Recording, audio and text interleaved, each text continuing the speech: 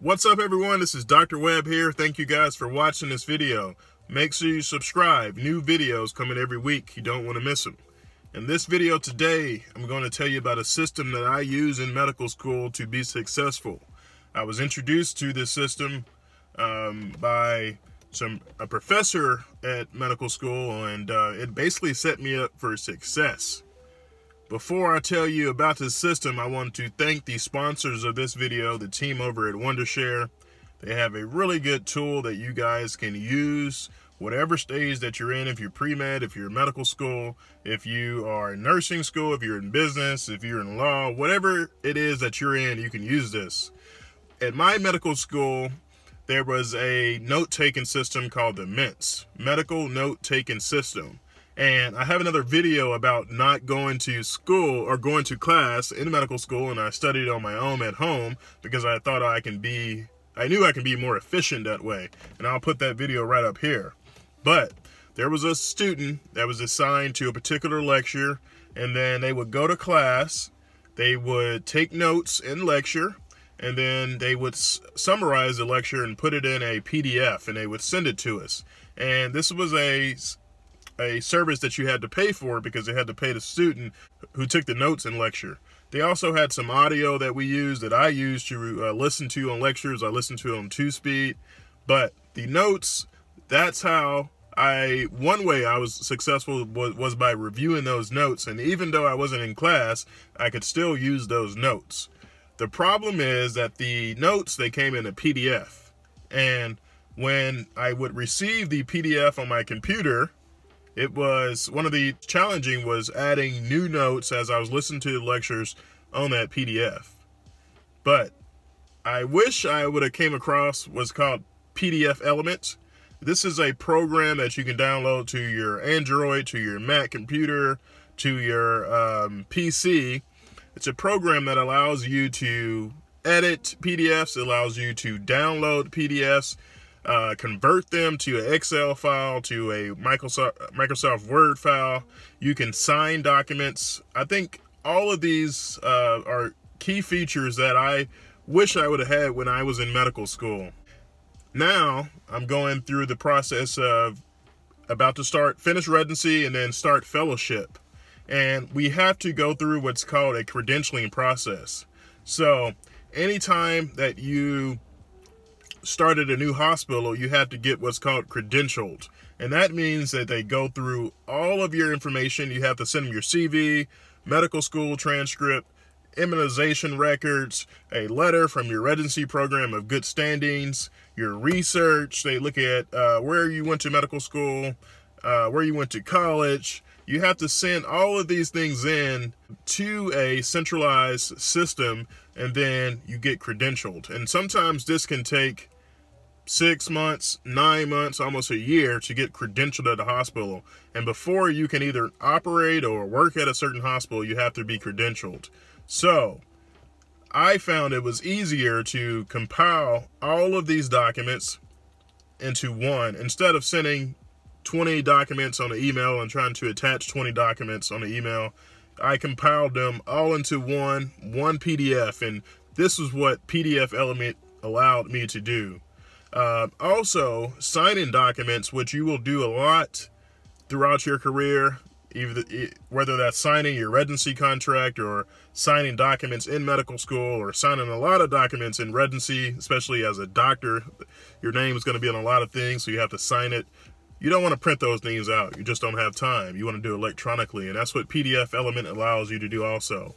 So check out that team over there at Wondershare. They have a really great tool that you can incorporate and use throughout your whole medical career. I will put a link to 40% off in the description, so make sure you check it out. But for my system that I use in medical school, that allowed me to be successful, is called a rolling review. And what that means is that in medical school, there's a lot of material. Say, for instance, a test for a college test would maybe have 10 lectures on it. In medical school, you may have 80 lectures on that one test. So it's important to have a system, and whatever system that you use, You need to make sure it works. If it works, stick with it. If it doesn't, get rid of it. I found out that the best system for me was called a rolling review, and this is how I essentially went about it. Before each lecture, say for instance, today is Sunday and tomorrow we had a lecture on pharmacology. I would, the night before, review that lecture, kind of quickly look over the notes, look over the PowerPoint maybe that was provided for us before the lecture, the week even started. And we had a syllabus also, that handouts for each lecture, and we got a whole package of material before the course even started. So we had all the material for the entire course. So what I would do is kind of quickly review that material just to get an idea of what's going to be talked about the next day.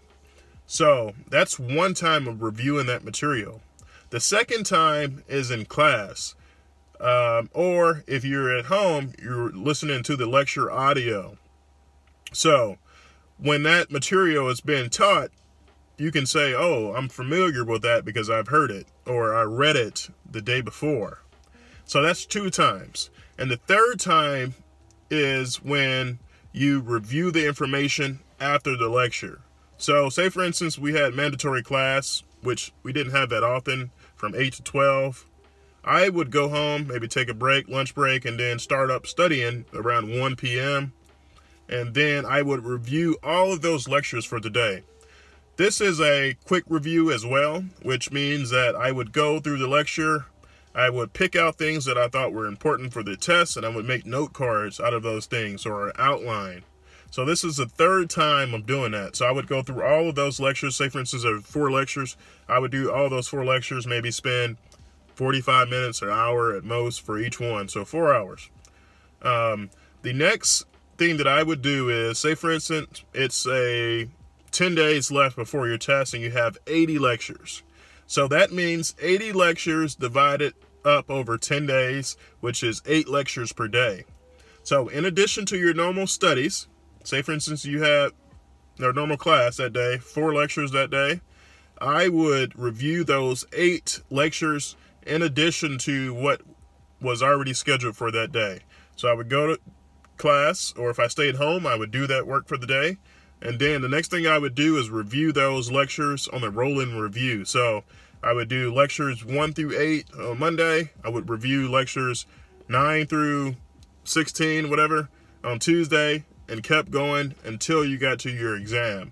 So by the time your exam came around, you had reviewed that material maybe 3 to 4 times. If you started out 20 days prior to your test, you can do a rolling review twice.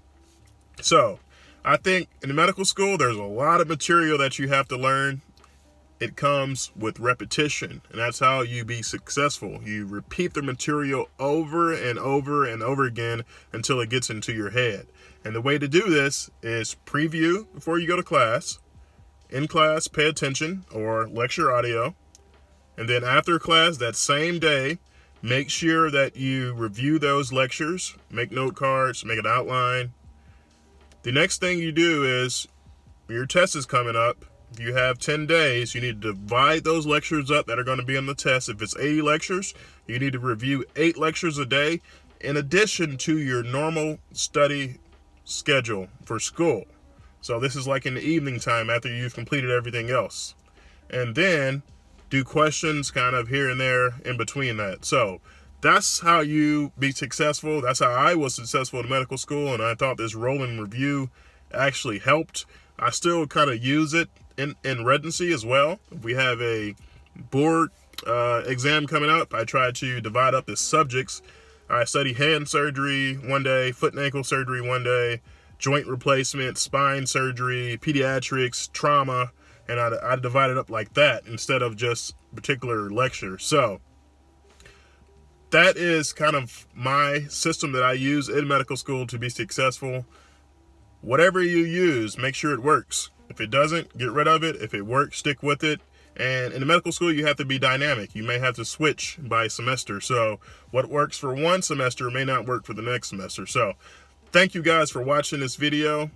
Make sure you check out my merchandise. You can get this t-shirt here and other inspirational merchandise. I'll put a link in the description as well.